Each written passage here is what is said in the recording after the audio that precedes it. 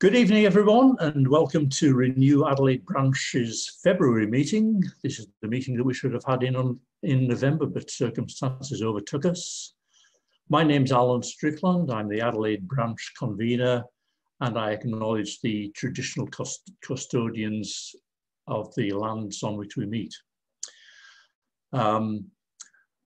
Before the presentation tonight, I must mention that the November newsletter advised that the election of Adelaide Branch office bearers for 2021 would be held at the February meeting, and we invited nominations. The 2020 committee are all happy to re-nominate, and I thank them for their contributions over the past year, and I also thank Sean Zeppel for his work in recording the in-person meetings. But as no other nominations have been received, I declare that the office bearers for 2021 are as follows. Convener and Treasurer, myself, Alan Strickland. The committee is Catherine Hamilton, Maxine Jones, Catherine MacDonald, Gail Fogarty, and John Zeppel. Congratulations to all, but I encourage all members to take an interest in branch meetings and especially come up with ideas for presentations and future site visits. Now, the theme of tonight's presentation is resilient electricity grids. And our presenter is Dr. Bryn Williams, who's the Future Energy Strategy Manager of South Australian Power Networks. He'll explain what makes a resilient grid and how the company maintains quality and continuity while optimizing renewable energy content. He'll describe the SAPN blueprint for transforming the network and services to meet future needs. And if you have any questions, please send them via the Q&A button and I'll read them out at the end of the presentation. So I now hand over to Dr. Bryn Williams. Thanks, Alan. Let me just share my screen.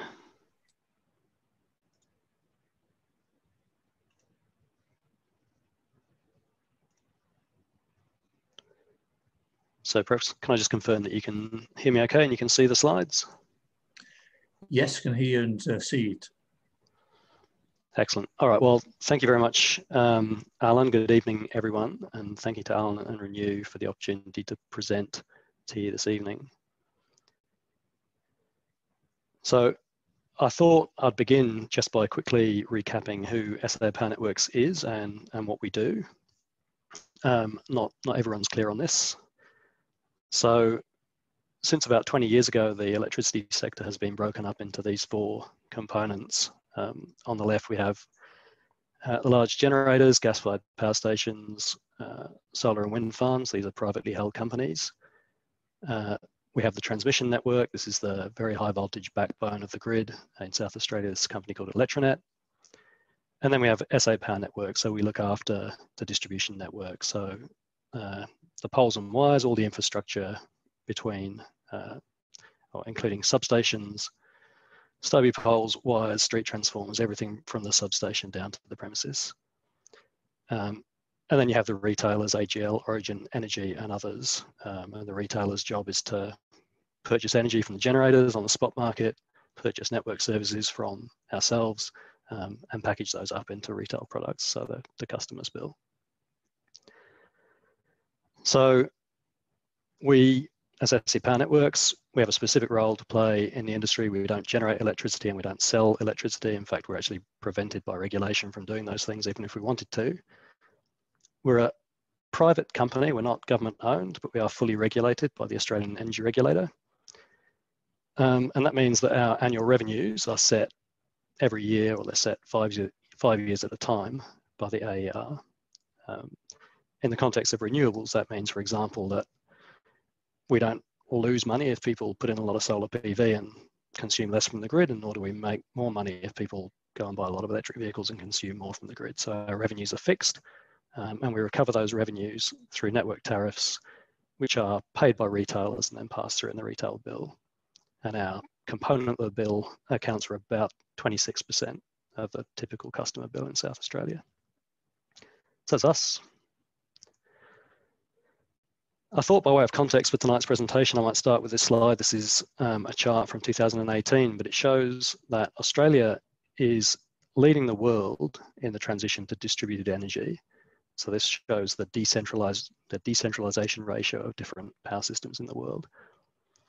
So while countries like Germany, for example, have got lots of renewables in their power system, they tend to be biased towards large-scale wind and solar farms. Australia is quite unique in having a very high proportion of our energy system supplied by small-scale distributed energy resources, so rooftop solar. That's Australia. South Australia is at the front end of that transition nationally. So while, for example, Queensland has got roughly the same percentage of customers with rooftop solar as we do here in South Australia, Queensland has a much bigger energy system and much more underlying load. So as a proportion of the total energy system, rooftop PV in South Australia is a long way ahead. The orange bars on the chart show how rooftop PV has grown in South Australia since 2010 to about the middle of last year when we hit about 1.5 gigawatts of installed capacity. As you can see on the picture, that's roughly equivalent to the average demand for the state. The orange line is AEMO's forward-looking forecasts. That's the market operator. And so we think that this is likely to double within about the next 5 to 7 years. Also, a leader in the uptake of home batteries, helped along by things like the SA government's home battery scheme, and in particular, the use of those in virtual power plants. So we've got, I think at last count, 9 different organisations offering VPP schemes in South Australia at the moment. That's more than anywhere else in Australia. And these are beginning to actively participate in the energy market. So this is small customers' batteries being aggregated together by someone like AGL or Simply Energy or Tesla, and dispatched and operated in unison as if they were a large power plant. Most of you on this call will probably be aware that in October last year, we reached this threshold event in South Australia where, for a period in the middle of the day on the 11th of October, the entire state of South Australia was powered by solar PV. So this hasn't happened before. And the chart there shows the load profile throughout the day, with the pale yellow section in the middle showing the amount of energy that was being supplied by small-scale rooftop PV. So the market doesn't see this. This is behind the meter. What the market sees is the black line, and the dark yellow area there in the middle of the day is large solar farms making up the difference. The blue area is gas generation. AEMO, the market operator, has to keep a certain amount of old school spinning generation running at all times to keep the system stable. So you can see during the middle of the day on the 11th of October, AEMO is running the minimum amount of gas generation, and all of that energy is being exported over the interconnector interstate. So at this time, our distribution network was essentially at zero. So the net load on our network got as low as 21 megawatts. Recall the typical load is about 1,500 megawatts. About more than 50% of our substations were running backwards at this time. So large parts of South Australian grid were running in reverse. And as it says on the right there, there's really no other energy system in the world that has ever been operated at this level of distributed renewables. So we really are right at the front end. So what does that mean for us as a distribution network? Apologies, you're going to see this duck curve sort of picture a lot tonight. But just to recap, it shows, in this case, kind of a typical residential area load profile on a hot summer's day in South Australia as it stands today. So you can see on the left-hand side, a bit of energy use overnight around midnight. That's everyone's hot water services running overnight. Drops down in the early hours of the morning.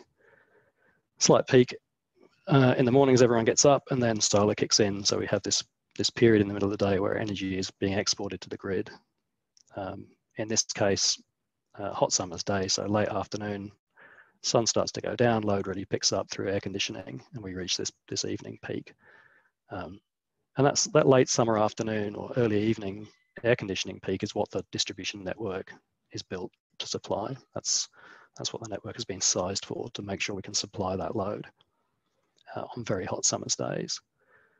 The network also, of course, has a certain capacity to take energy in the other direction, and that's what I've shown at the bottom there. So that's picture is intended to illustrate, if you like, the size of the pipe that we manage, and we often refer to that as the technical operating envelope of the network.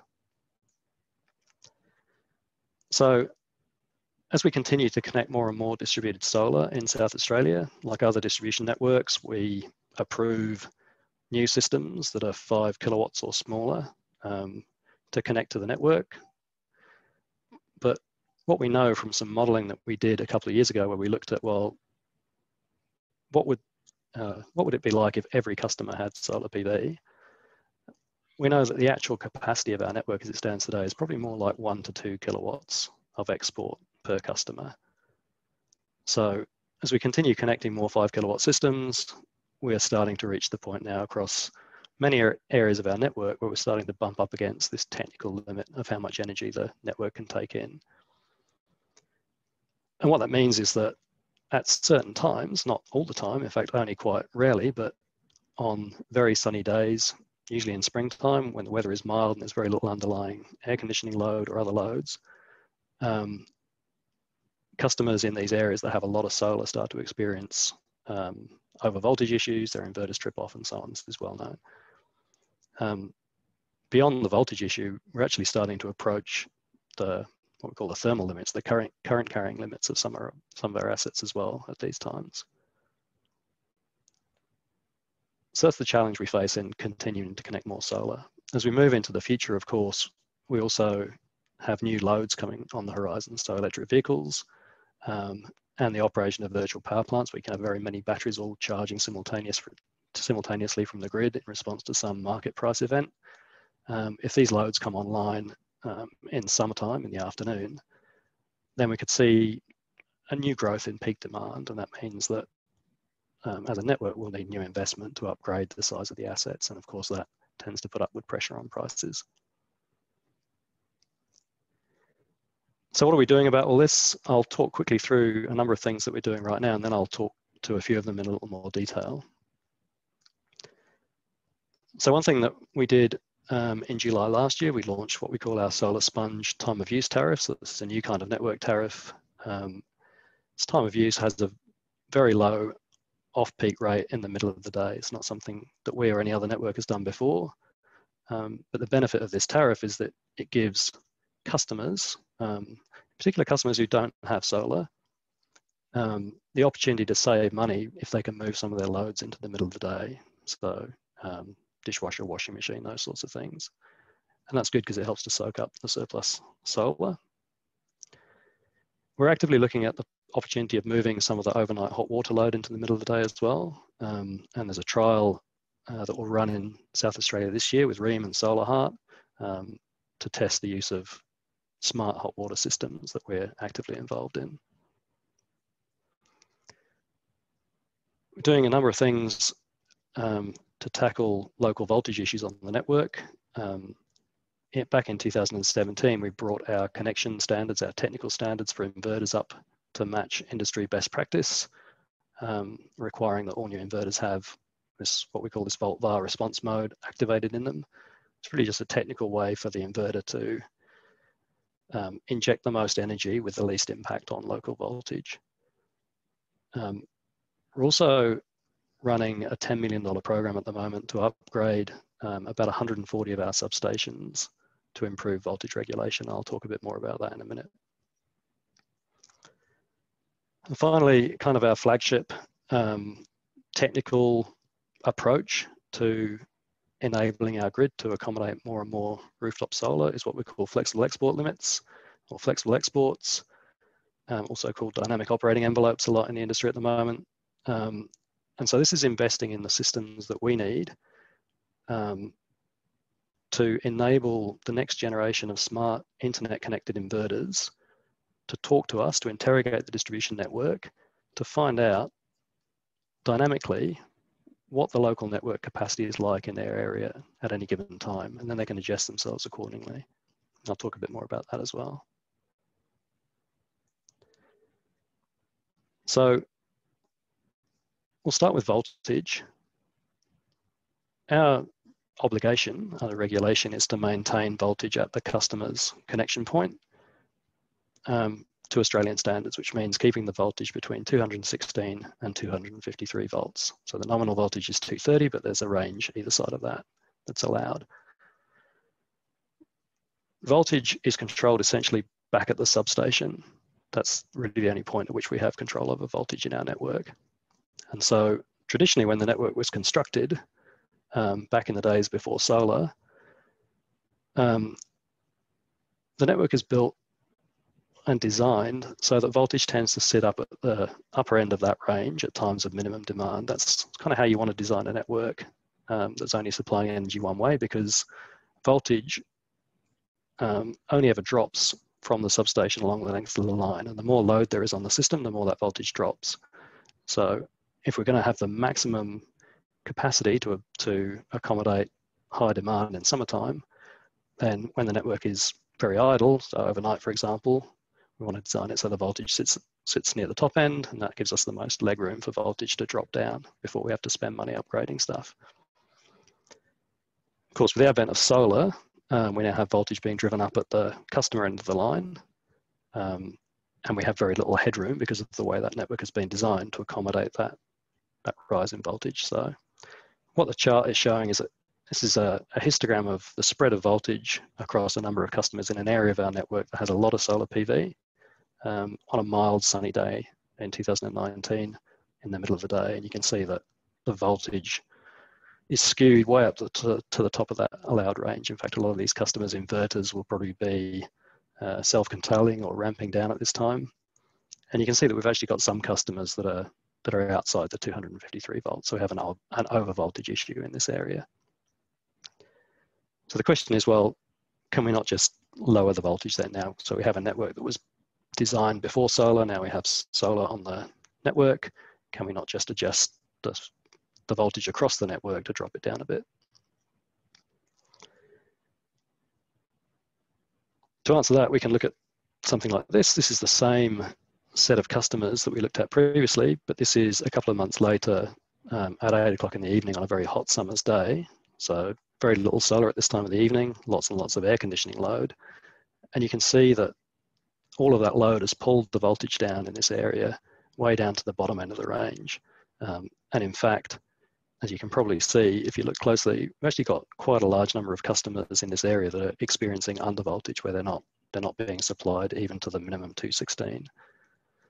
So what this tells us is that it's not as simple as just, quotes, lowering the volts. The issue we have is one of a much greater dynamic range that we have to manage than the network was designed for. And so the way we need to address that is we need to upgrade our voltage management equipment in our substations to be able to change that voltage level more dynamically according to how much load there is at the time.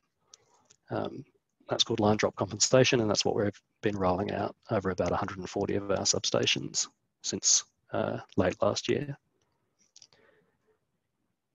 So a quick update on what that looks like. This is kind of where we're up to as of early February.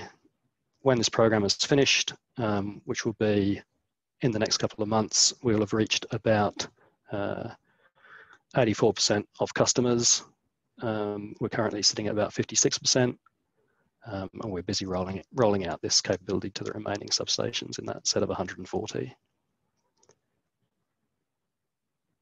Apologies for all the technical charts, but I thought some of you might be interested to see kind of what that looks like. This is a year's worth of load curve for one of our Adelaide Hills substations. So what the purple shows is the spread of load at this substation on every day of the year back to February 2019. So you can see, for example, that load kind of averages about 1.5 to 2 megawatts at this substation, tends to be higher through the winter months, other than these occasional very, very high spikes in the summer where we have heat waves and we have very, very hot days. And as we said at the beginning, this is really what the network is built for. You can also see this substation is in reverse flow most of the time during the sunnier months of the year. And so this is an area where we have very high penetration of solar PV, and it's an area where we definitely knew that we had some voltage issues. We've now activated this, or installed and commissioned this line drop compensation, this voltage regulation function at the substation. And it's a bit hard to see on this chart, but if you look down in the bottom right corner, I've tried to illustrate it. So the effect of that has been that where previously on these very mild sunny days when we have the maximum reverse flows through this substation, voltage has been sitting right up at the top end. So a lot of those inverters would have been not operating to their full export performance because they're self-curtailing due to high voltage. Now we've been able to significantly improve voltage at this substation during these times by dynamically adjusting it. We've actually liberated about an extra 500 kilowatts of generation through the system from those small customer systems as a result. So we're kind of very pleased with this program. It's a very effective intervention. It's, even though we only kicked this off in the second half of last year, we've already seen a noticeable reduction in the number of customers calling in with high voltage issues in high solar areas through the spring season. So this program will continue to roll out for the next couple of months, and it should, at least for the next couple of years, it should have a material benefit in increasing the amount of solar we can accommodate before we start hitting voltage issues on the network. We can do more advanced things, or we could do, if we had the data, something that the Victorian networks who have the benefit of 100% smart meter coverage in Victoria have been doing, is putting in place even smarter voltage regulation at the substation, which actually can see, if you like, all the way down the line. It can actually operate on data directly from the customer endpoint. So we've been running a trial. We call this closed loop voltage controls. This is a more advanced capability that we will look to roll out in South Australia in future, as and when we reach the penetration of smart meters and we have the access to the information we need to implement this kind of solution.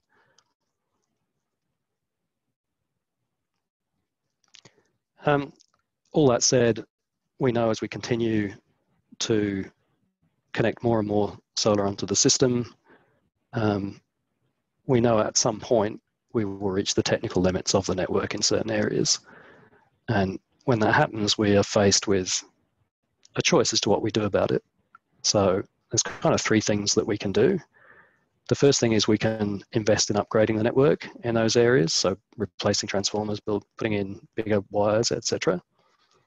Which certainly solves the problem by adding more export capacity, but of course it does drive cost onto customers ultimately.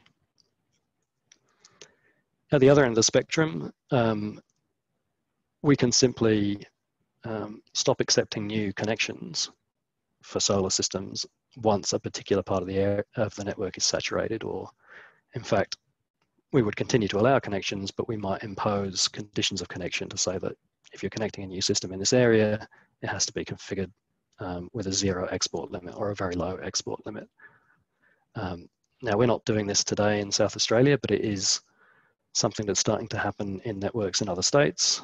So in Victoria, for example, there are many thousands of customers today who are connecting solar in areas that already have very high penetration that are being put onto these sort of arrangements. This has the benefit that it doesn't drive up costs for other customers by requiring new investment in the network, but of course it's not a great outcome for new solar customers connecting.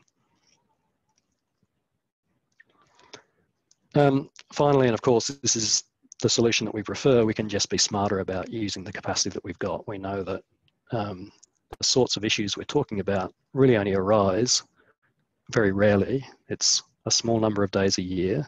It's rather like the summer afternoon peak. It's a small number of days a year for a small number of hours a day. The rest of the time, the network has sufficient capacity to have energy exported through it. So this kind of the centerpiece of our technical strategy going forward, and we've been leading in this regard across the industry, is to try to move or to put in place the systems that we need to enable what we call flexible export limits, as I said at the beginning. So smart inverters that instead of having a fixed export limit can have a variable export limit. And just a couple more load profiles just to illustrate what that looks like in practice. So this is intended to show the load profile for a typical residential customer who maybe have a 5 kilowatt solar PV system they're exporting to the network in the middle of the day. The red dotted line at the bottom shows our current 5 kilowatt export limit that we apply for all small scale solar systems, single phase. And at the top you can see the, what might be the actual true hosting capacity of this part of the network if every customer had solar. And so as that part of the network starts to fill up, we could reduce our export limit to a level that we think is actually sustainable to keep connecting customers. So in this case, 1.5 kilowatts. And that helps to manage the voltage issue. But it means that, of course, solar customers, although they can still connect solar and they can still get the benefit of using their solar in-house, they're limited to only being able to export up to 1.5 kilowatts. So a lot of the energy produced from their system in the summer essentially is lost. They can't use that. They can't export it to the network. On the other hand, even in a constrained area, so an area with lots and lots of solar PV, and even at a constrained time, mild sunny day in spring, if we can provide that customer a flexible export limit, if they've got a smart inverter that can talk to us over the internet and download its export limit dynamically through the day, then it might look something like this. We can allow that customer to export right up to the actual true capacity of their network. So we make the best possible use of the network assets that we've got. And that customer, their system may only need to reduce its exports through the very middle of the day. Unlike a fixed export limit, which is set and forget at the time of install, so it applies all year round, with a flexible limit, of course, at other times when the network isn't constrained, that customer can export to their full capacity, or in this example, potentially up to 10 kilowatts. So here's an example of the same customer on a hot summer day when there's lots of underlying load. At these times, we have more capacity to take solar into the network. In fact, it's a good thing if customers' energy is going to the network at those times, of course. And so with a flexible limit, we can open up that capacity and those systems can operate to their full capacity at those times. So we did a bunch of economic and technical modeling around this concept a couple of years ago. It's kind of the way of the future. It's something that's being pursued in other jurisdictions as well, California, for example. And we've been actively working to build this capability and trial it for the last couple of years. So in July 2019, we were fortunate enough to get some funding from the Australian Renewable Energy Agency to run a trial in South Australia with Tesla and their virtual power plant. So they have a virtual power plant with 1,000 customers. And we partnered with Tesla and built the systems to test this capability with the VPP, and that has been running in the field ever since.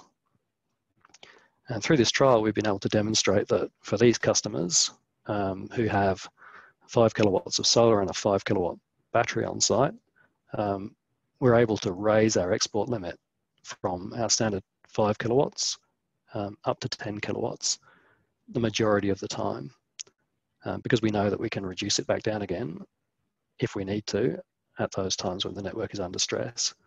And that's a good thing for the virtual power plant because it means that they can do things that they couldn't otherwise do. They can discharge their batteries at times even when the solar is producing. So it gives the VPP greater opportunity to participate in the market, and that's beneficial for everyone. So it's been a successful trial.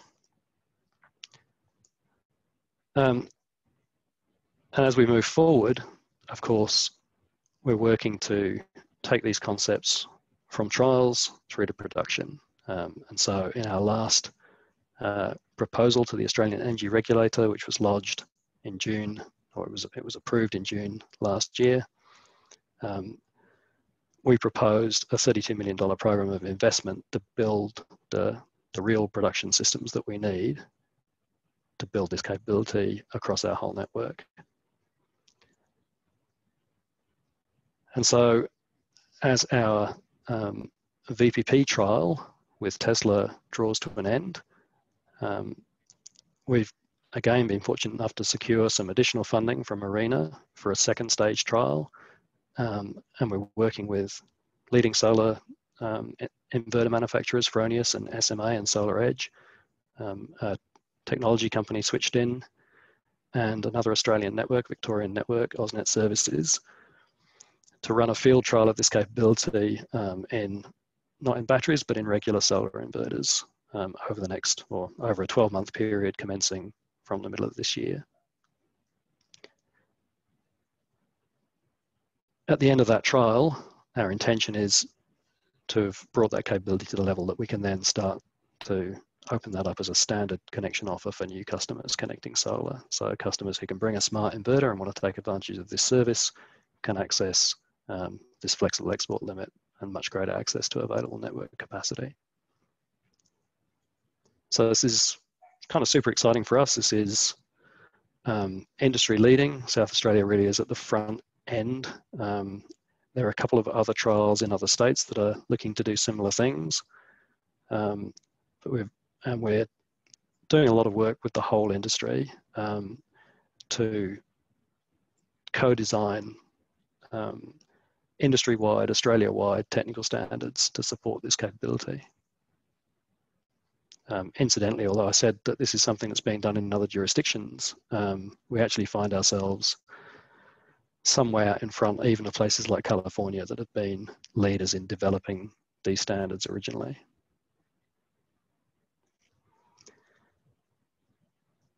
So I'll just shift gears briefly and talk a little bit about system security. So I've talked a lot about the challenges that we face as a distribution network in integrating lots of distributed energy into the system, and some of the things we're doing about those.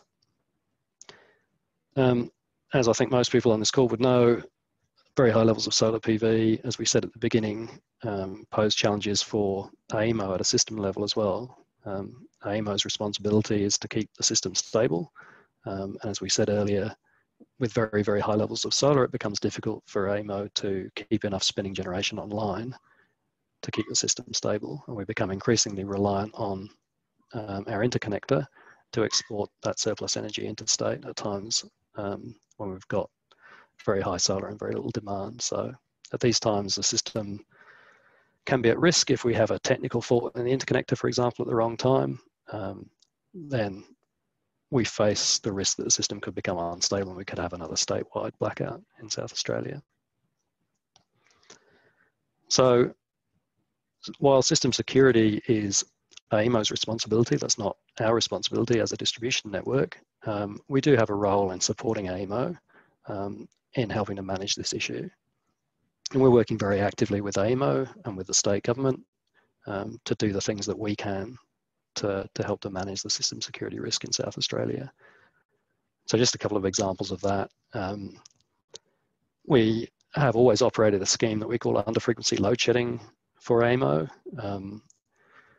This is an emergency scheme that operates in our substations if we have a sudden imbalance of supply and demand. So if, for example, a large generator were to blow up and we have suddenly much too much load on the system and not enough generation, then our substations will detect that condition and they will automatically trip off whole high voltage feeders, so thousands of customers at a time, in an automated emergency response to try to restore the balance and keep the system, or get the system back into a stable condition. In today's world, of course, we have times when large parts of our network are running in reverse, and the last thing we want to do if there's too much load and not enough generation is to trip off a few thousand customers who are actually feeding generation into the system. So we've had to, we have to do some work to upgrade the equipment that provides this capability to make sure that doesn't happen. We're also looking at what we call enhanced voltage management. So the sorts of capabilities we talked about earlier, the line drop compensation, the substation voltage control work that we've done, also gives us some new capabilities we didn't have before, including the capability, if we are directed to do so, and if there is a system emergency, like a failure of the interconnector at a time when we have very, very large amounts of solar on the system, we can potentially push system voltage up at certain substations, which has the effect of causing solar inverters to ramp down. So this is something that we do already when we're directed to by AEMO. For large solar farms, we already will direct them to ramp down if AEMO directs us to. And this is a capability that we can potentially apply to smaller scale systems as well. And you may be aware that the South Australian government last year in September moved to put in place a bunch of SA-specific regulations to try to mitigate some of these system security issues, including new requirements on solar systems installed in the state to require them all, to require that all new systems have some capability to be remotely disconnected if AEMO as a system operator or the state government directs that needs to happen because there is some system emergency going on. And I won't talk much about this other than to say that we've been working very actively with the solar industry and the state government and AEMO to do what we can as a distribution network to help, basically to help the industry to comply with these new requirements.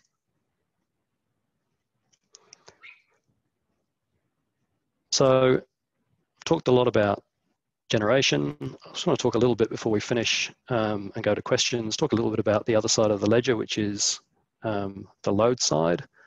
Obviously, the big thing on the horizon is the transition to electric vehicles. This chart shows AEMO's most recent forecast of EV uptake for South Australia.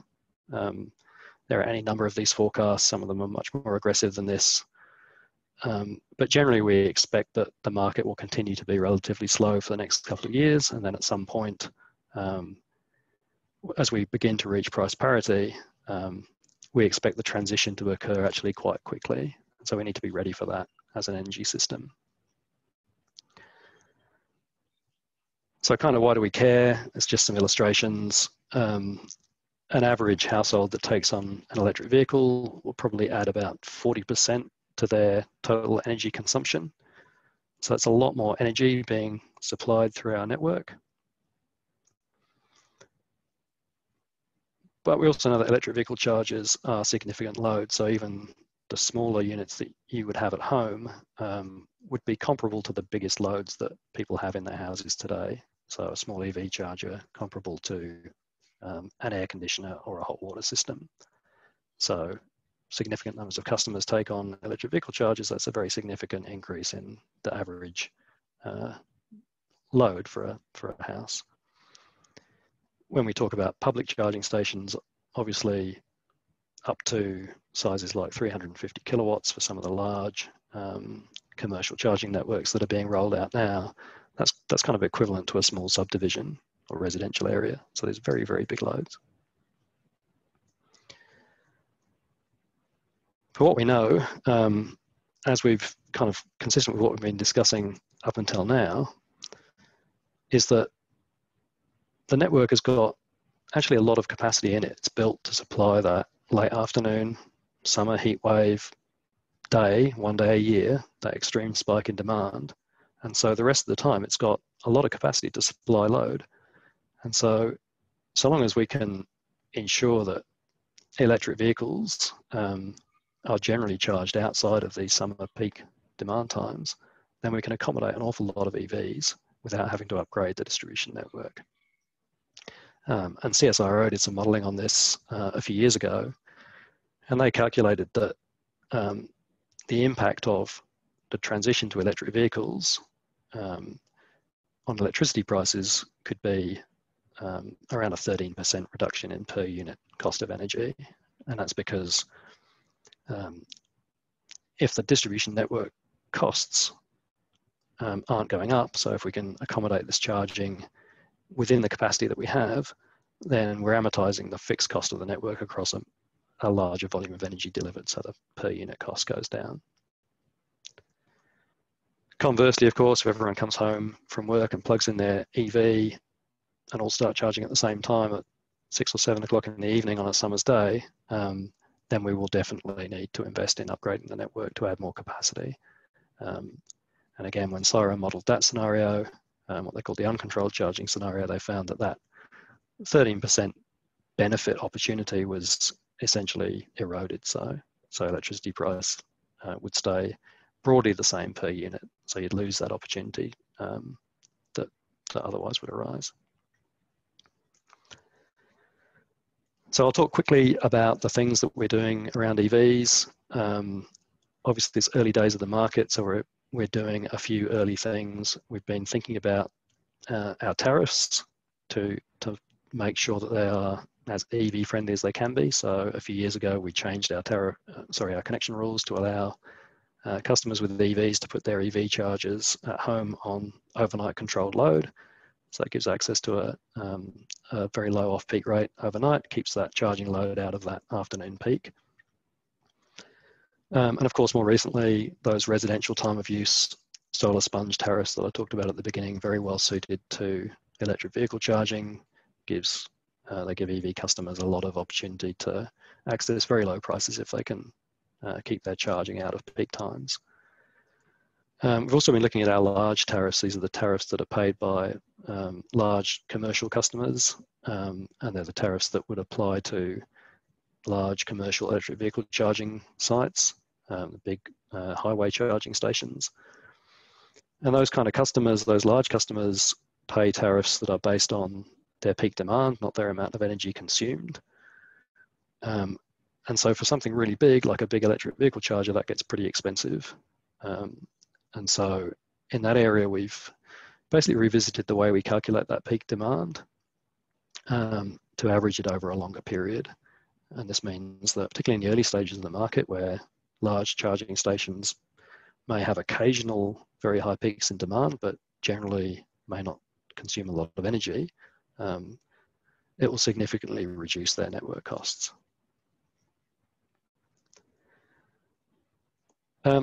We've been doing some work to bring electric vehicles into our own fleet, and this is certainly something we'll probably be ramping up more in the next couple of years.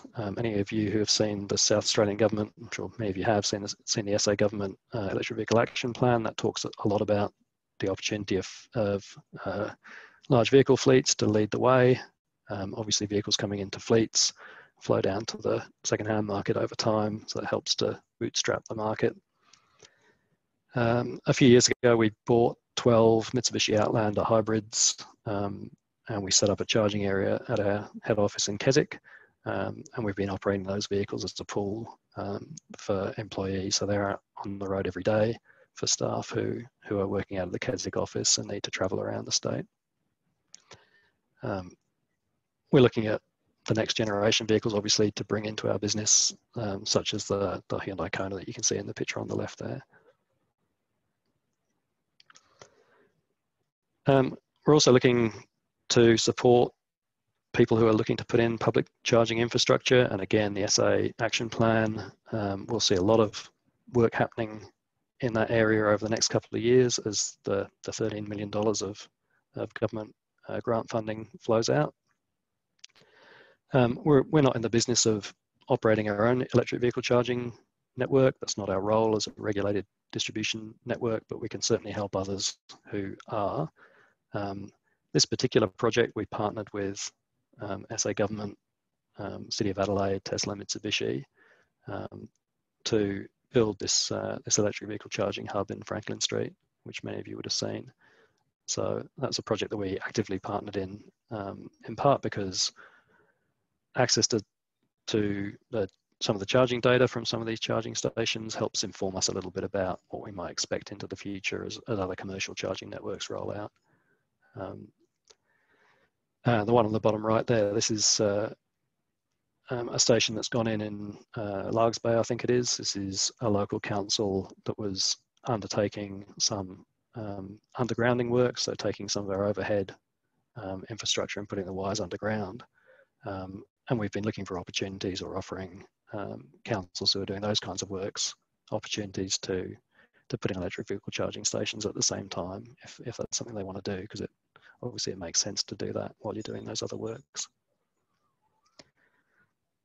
And finally, we're actively seeking opportunities to the extent we can to help to advocate for and promote the uptake of electric vehicles. And this is just one example of that. This was a program that ran in South Australia, I think 2 years ago, led by a company called Evenergy. It was a social media campaign. They organised a drive day in Adelaide. AVA people who were on the call were obviously involved in that as well. And so we were sponsors of that program, and we'll seek other opportunities where we can to do similar things. So that's been a lot of talking from me. It's tried to cover a lot of ground through the presentation.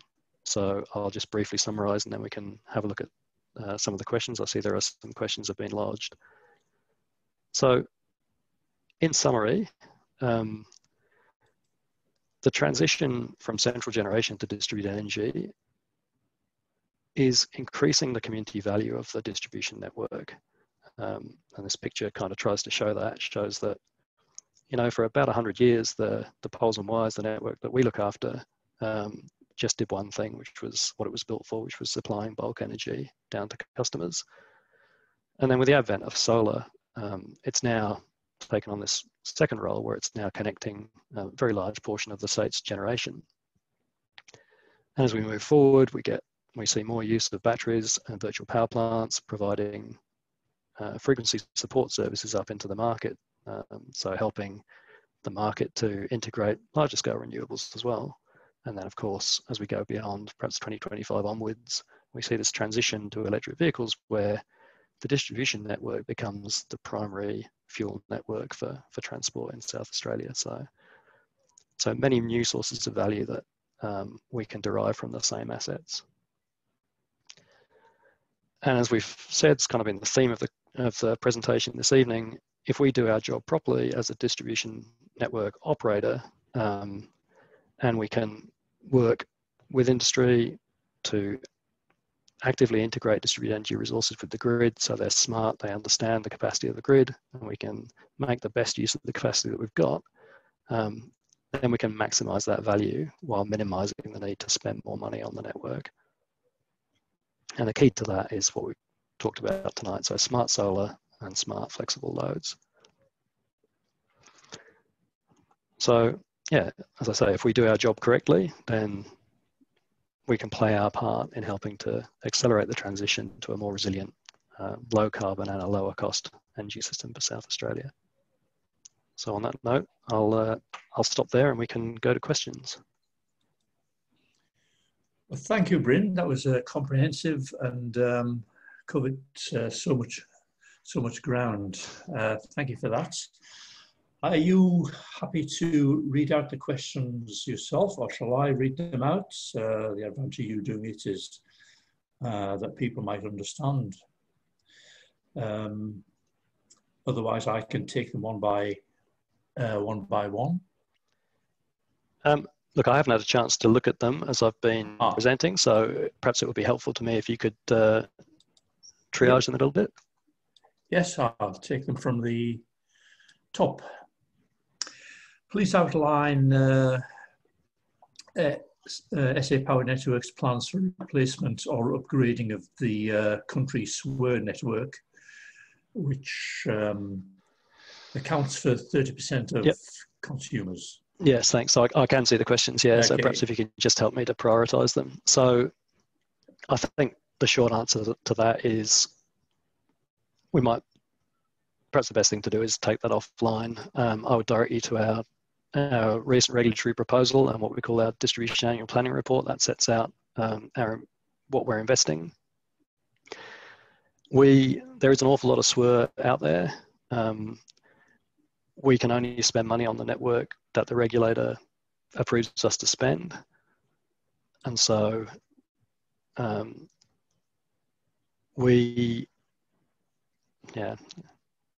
if we were to undertake a wholesale upgrade of the SWIR network and replace SWIR with other things, for example, that would have a significant upward impact on electricity prices. So that's not something the regulator will allow us to do. So we have to be prudent and efficient in the way that we allocate resources to upgrade the network. Right, thank you. Next question is about blackout protection, installing batteries for blackout protection, and your thoughts about. Yeah, I think that's a choice for the individual. It depends on the product you buy as to whether that capability is available. I personally have got a battery at home, and that is something that I have in my battery, perhaps partly because I live in the hills, so my network reliability is not as good as some places. So I think it's an individual choice. Can your battery power the whole of the house, or just essential circuits? No, generally batteries only power essential circuits. That's normally the way they're installed. And of course, it's a bit of a lottery as well. If you're actively cycling your battery, which you will be to store and then discharge your solar, then if a blackout occurs, obviously the benefit you get depends on how much energy you happen to have in the battery at the time. So we have actually looked into, when we did a trial a couple of years ago with a virtual power plant, where we looked into providing a service where we could essentially send a signal to suggest that batteries pre-charge if we knew there was an extreme weather event coming. So if there's a big storm coming and we think there's a risk that there's going to be some damage to our infrastructure, then we can flag that out to people's batteries, and they can take the decision if they want to pre-charge themselves just in case the customer has an outage. Yes, and blackouts are becoming more and more rare. They're not eliminated, but in the 40 years we've lived in Adelaide, they're much less frequent. Question on generating hydrogen for managing oversupply, or generating hydrogen or processing any materials. I suppose, has SAPN looked at how to absorb surplus supply? Yep. So again, it's not something that we would do as a network, because we don't really have a regulated role to do that. But it's the use of surplus renewables to generate hydrogen is a key plank of the state government's long-term plans. They've got a hydrogen action plan. And so we're definitely looking at what impact that might have on our network. Generally, we expect hydrogen production plants to be big things connected probably at the high level of the network, potentially connected to Electronet's transmission network. But it's definitely something we're interested in. So if we start to see a lot of interest in smaller hydrogen generation plants that would connect to our network, then we'll definitely do what we can to facilitate that. Mm-hmm. Thank you. Now there's a couple of questions about EVs. One is how will EV impact modelling? How will electric vehicle supplies impact your modelling, and that is more batteries fed by solar. But there's another question about vehicle to grid, how that is, well, how we've considered that, and what likely ramifications are. Yep. So there are some trials that are running at the moment. So ARENA, the Renewable Energy Agency, is funding some trials right now that will be looking at vehicle to grid. So we're not actively involved in those trials, but we do sit on reference panels for them. So we're definitely interested to see how those proceed. It's a bit difficult to predict how vehicle to grid will go and how prevalent it will be. So I think we're really looking to those trials in the short term to give us some more insights into that. Certainly something that, again, the SA government has recently, in its action plan, or along with its action plan, has made available $3.6 million, I think, in funding for smart electric vehicle charging trials in South Australia, and that includes vehicle to grid. So expect to see some trials in that area in SA in the next 12, 18 months. Right, thank you. Question on substations. How are you going to ensure that substations with negative flow are not stripped by under frequency? Yeah, it's it's pretty simple. It's just a matter of disarming the relays that are armed. So the substation relays are armed to trip if the frequency starts to drop too rapidly. We just need to add an extra feature, if you like, so that those relays actually understand what direction the current is flowing through them at the time, which they currently don't. So if they understand that they are actually a net generator at the time, then they will not be armed to trip off in that circumstance. Right, thank you. Now another question which might be more related to transmission, but is South Australia considering demand management by large commercial or industrial customers with the incentive of load reductions, as happens apparently in smelters in the Netherlands? Yeah, I think the short answer is yes. It's not a South Australian thing. Certainly, the overall energy market, the Australian energy market, is doing a lot of work at the moment to examine any changes that need to be made to the markets or the rules to enable large loads to participate more actively like that. So there's a lot of work happening in that space, yes. So I guess there's a lot of grey areas which overlap between transmission and distribution, and that you do work with Electronet in looking for opportunities for demand and supply management. We do. Yep. What are you planning for smart electric vehicle chargers to move the demand away from peak evenings? Yeah, as I say, I think there's a lot of scope for that, and we'll see a bunch of trials in that area funded by the SA government over the next 12 to 18 months. So I think we'll get a lot of learnings about the best way that might work. From our perspective as a distribution network, we're definitely very interested in having some more sophisticated kinds of tariffs in future. So at the moment, for example, we have hot water on controlled load, which is in South Australia generally just on a time switch overnight. So the deal there is there's a lower network tariff because that circuit is only switched on for a certain number of hours overnight. So we know that that demand is not driving up network costs because it's not happening in peak times. I think in future, you can imagine a much more sophisticated version of that, where instead of just having a simple time switch, you have smart devices like electric vehicle chargers that can receive a very dynamic signal to tell them when's the lowest cost time to charge. Mm-hmm. So I think there's a lot of opportunity there. We're definitely actively investigating those sorts of opportunities. Right, thank you. Compliment here, great presentation, Bryn. A big reason South Australia is transitioning so well is because of SAPN's leadership. That's a kind statement. I think we find ourselves as leaders because South Australia is right at the forefront. So in some sense we kind of have little choice but to lead. But I think as South Australians, it is good for the state that we have that opportunity. So yes, I think a lot of the things that we're doing are setting the direction for industry in many ways. So which is both a bit scary and also quite exciting. Well, for avid readers of Renew Economy's website, I think they would have half the articles to go on if it wasn't for South Australia. But it's always great to read reports from interstate and overseas. Just to Google South Australia renewable energy, and it certainly gives you a boost. Question on home batteries: apart from benefiting the customer, do they provide much benefit for the network? Yeah, so most of the benefit, certainly at the moment, most of the benefit that customers can get from their batteries doesn't come from the network, it comes from the wholesale market. So if you look at where batteries are delivering the most benefit today through virtual power plants, it's in providing frequency support services, so FCAS,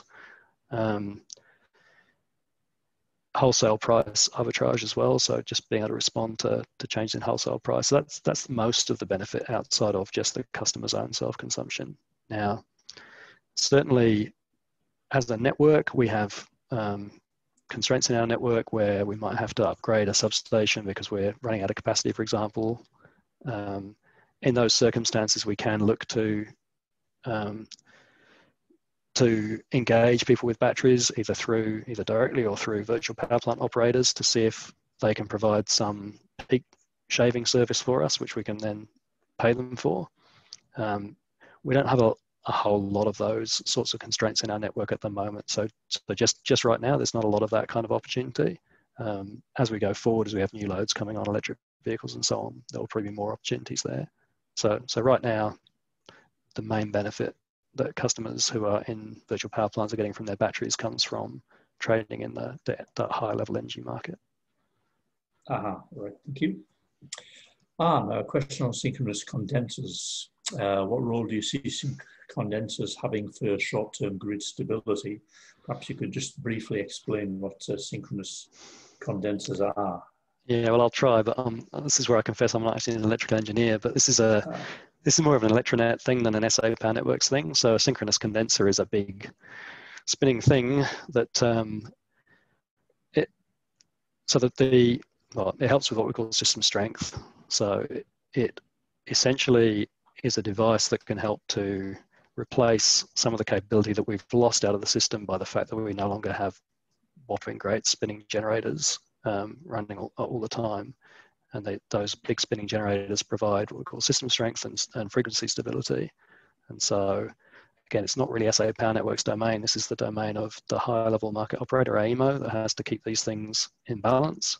And so synchronous condensers are devices that are being installed or have been installed on Electronet's network to provide some of this system strength in the absence of being able to run big spinning generators. That probably wasn't a great explanation, but you might need to Google that one. Well, from my time working in the snowy hydro, synchronous condensers were operating a generating motor mode for power factor correction, but they also acted as spinning reserve, which would cope with quick spikes. So I think now we are looking for batteries and heavy spinning motor generators to cope with fast spikes. Now, a question on community batteries. Do they have a role? Ausgrid's trialling in New South Wales and City Power in Victoria. Yep. So it's definitely a lot of interest in community batteries, and as you say, Ausgrid is doing some trials. The Western Australian networks as well have had a lot of focus on community batteries. There's some good trials happening in WA. I think the short answer is we're supportive of community batteries. So we're definitely seeing increasing numbers of applications for people who want to connect grid scale batteries to our network. I think the majority of them would be perhaps what you might think of as a more commercial proposition than what you might think of as a community battery. But there's definitely a lot of interest in South Australia in this concept of community batteries as well. So we're supportive. I mean, again, it's not something we have immediate plans to try to lead a trial in ourselves in South Australia, and that's really because we just don't have the resources to do that. We have so many other pressing demands on our limited resources, and we're very aware that there's some really good trials happening interstate. So we're looking to learn as much as we can from those. But certainly, if there's interest in connecting community batteries to our network, we're definitely supportive of that. Yep, thank you. Why would the capacity to take export energy not match the network capability to deliver energy? So if house wiring is installed for 20 to 30 kilowatts, why can't we export at this level? Presumably because of the rest of the distribution network. Yeah, and again, I'll give a superficial answer because I'm not really an electrical engineer, but it just isn't symmetrical in that sense for a number of reasons. So the way that the voltage regulation is set up in the network, the way that substation transformers work, the way that the network architecture is, the way that things aggregate together as we move up into the network. So there are a number of factors that limit how much energy we can take in the opposite direction, that just mean that it's not symmetrical. It's not not zero, of course. If we add more capacity to supply load, that will tend to increase the capacity to take energy in the other direction as well. But it's not a 1-to-1 ratio. Mm-hmm. Right, thank you. Now, a question on battery dump points. I don't know if that's a title you understand, but why haven't they been created in new suburbs for dumping excess solar?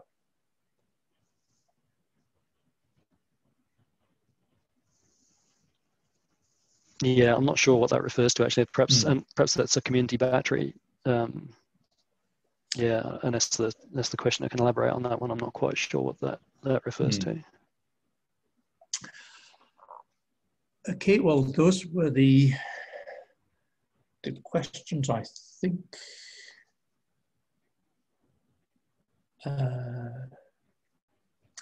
On the chat line, do you determine or evaluate the effects of EROI on your decision making? Does your distributed network build out increase EROI? And perhaps you could just explain the acronym. I assume it refers to return on investment. I'm not sure what that is, but or energy, I think. Yeah. Okay. Okay. So again, yeah, unless the person can come off mute and elaborate on that, I'm not sure if they mean does investment in the network increase the value to the end customer? Then that is something that we've definitely looked at. We talked quite a lot about that in our last regulatory proposal when we were making the investment case for the $30-odd million of investment in the systems that I talked about to enable smart inverters and flexible exports. So we looked at how that capability creates increased value across the rest of the system.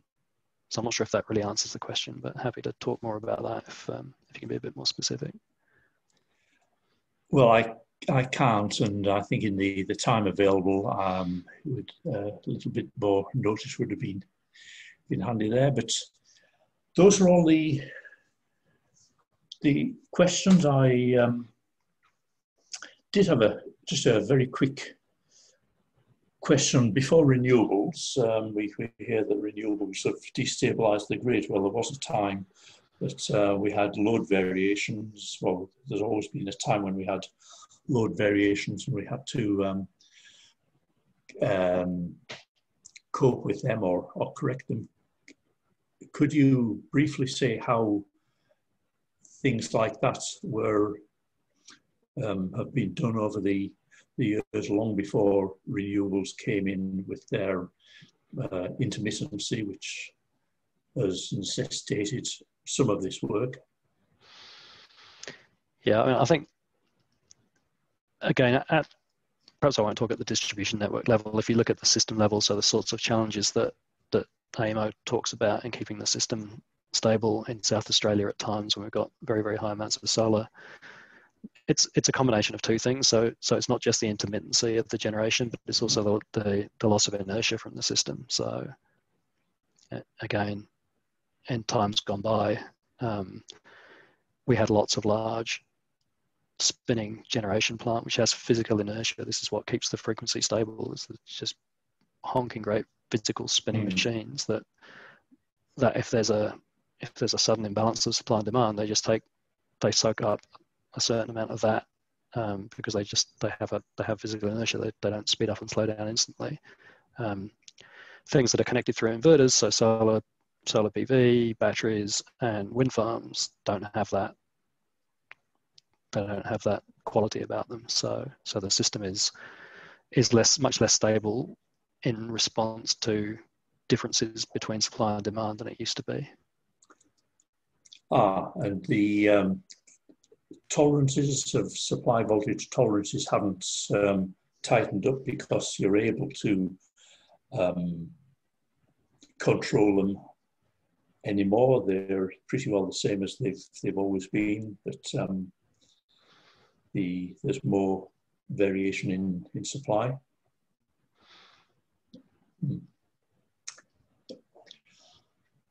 Okay, well, thank you very much for that. You've explained all the questions well. Oh, one quick comment. The Network Innovation Centre, is that open for organised groups to visit, or has that been affected by the virus? Yeah, so I'll take that one offline. I think we are running tours again of the Network Innovation Centre. I suspect the numbers are probably restricted, but yes, I think we are now doing tours again for small groups. So as you know, it's not open to the public, but it's yeah, absolutely somewhere that we can bring in industry people to have a look at what we're doing. Well, thank you again very much, and sorry about what happened back in November where we had to cancel that same day with the virus, which turned out to be a bit of a fizzer. So would you be okay to stay online for a couple of minutes with David? And otherwise, I'll bid everyone good night and see you at the next Renew meeting, either in the flesh or online in February, March, April, May. So to all the attendees, thank you for your attendance and good night.